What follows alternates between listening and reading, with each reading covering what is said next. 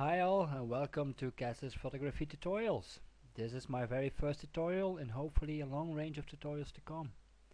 In this first tutorial I will show you my basic workflow that I use daily and will demonstrate it with a picture I took this weekend. By all means, this is not my invention. I gathered all the knowledge I have over the internet myself and just want to share them with you in my own way. This technique is what I call the bright eyes technique. It's actually a very simple way to give a little extra pop to your pictures. Enjoy! So as you can see, we have a picture here that is a little bit off in white balance. So we're gonna correct the white balance, and I do that in Lightroom 2.1. I will zoom in on one of the widest parts of the image and I see it's here in the eyes. It's mostly around in the eyes. If you don't have a very wide place in the eyes, you can just click the gray in the eyes and it will give you about the same as the white exactly. So I take the eyedropper tool, I find the widest part in the image and I click on it. As you can see, we have a much better white balance now and the colors are much more natural. What I will do next, I go to Photoshop CS4, where I open my picture. I'm creating a duplicate layer. There we go. I'll make that layer in screen mode and it's way too bright now, but no worries, that will change in a second. I make a mask and I Ctrl I to invert the mask so it becomes totally sealed. What we do now is simply zoom in on the eyes, well, because it's a bright eyes technique and we are working on the eyes. So we zoom in on the eyes.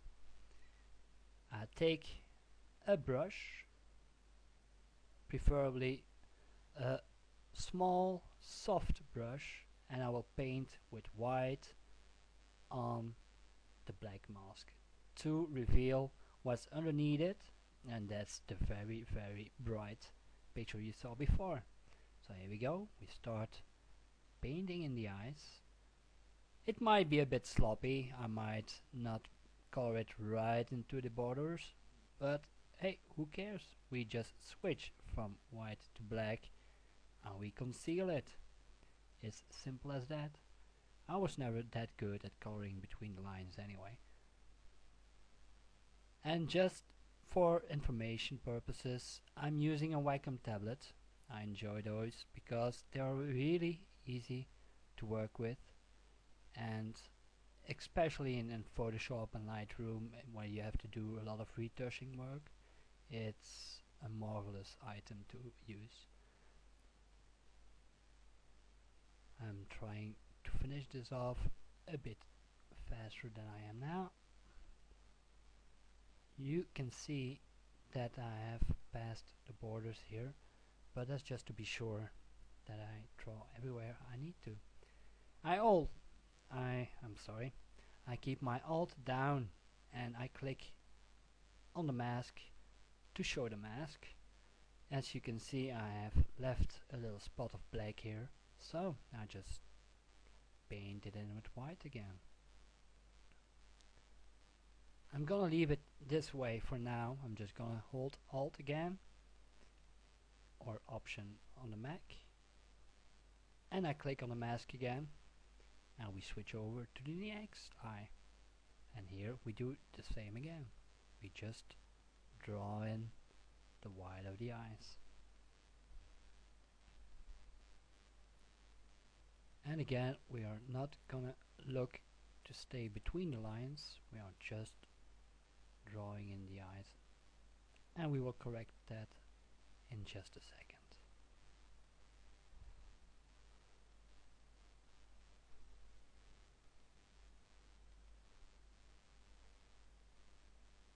And again I'm gonna hold Alt or Option on the Mac and click on my mask to show the mask and draw in where I didn't do it right the first time.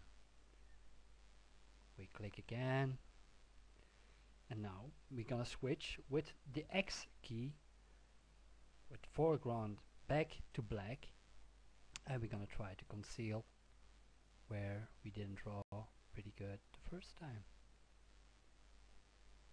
I'm doing this as fast as possible so not to make it too boring for you. You can take your time, take as many times you want and have this as perfect as you want, but I'm just showing you the technique. I'm not making an artwork here, am I? Back over to the other eye, and I will do the same here. Just draw black over the white so it conceals again. Here we go. It's not everywhere perfectly done, I know that, but again, I'm not trying to put too much time in it. I'm just showing a technique.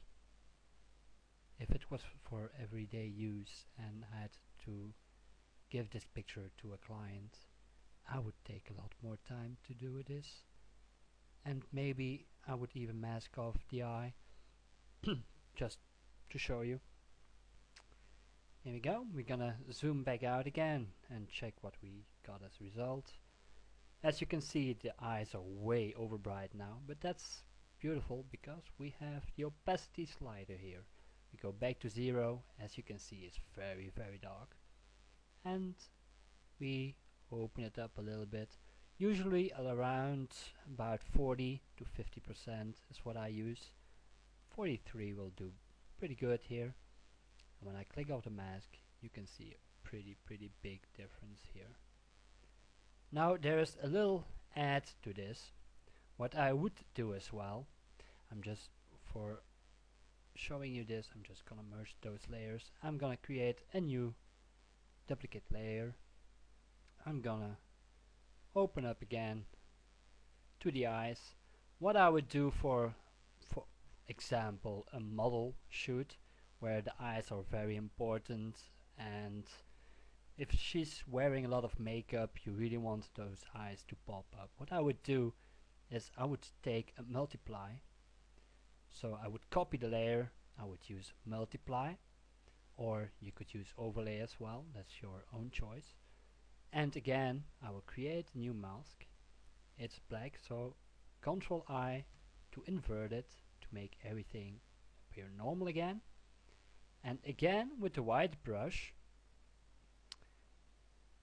we are gonna paint not in the eye, but around the iris of the eye. Depending on the size of your picture, of course, you will adjust your own brush. I click X to invert my colors, and around the iris here I will draw a small line. My Wacom tablet is acting up pretty weird at the moment, but I think that's because I'm using different resolutions than normal. So this is a little bit sloppy, and I'm sorry for that. But again, it's just to show you the technique and what it does in your picture. I'm gonna switch again to black to conceal what I have done wrong here, and that's a little bit too much, as you can see, and here as well. But I'm still getting used to the Wacom as well. And also a little thing to add is, I think because of the program I'm using, Camtasia, normally you should have a perfect size of your screen when using the Wacom tablet, and here it doesn't do that. So I'm just do one eye so you can see the difference. I'm gonna zoom back out again, and of course the opacity is way too big, and I'm gonna go back to around 20-30%, and just showing you, look at the left eye. I'm gonna click it off and on again. It's very subtle but so significant when you're doing beauty shoots.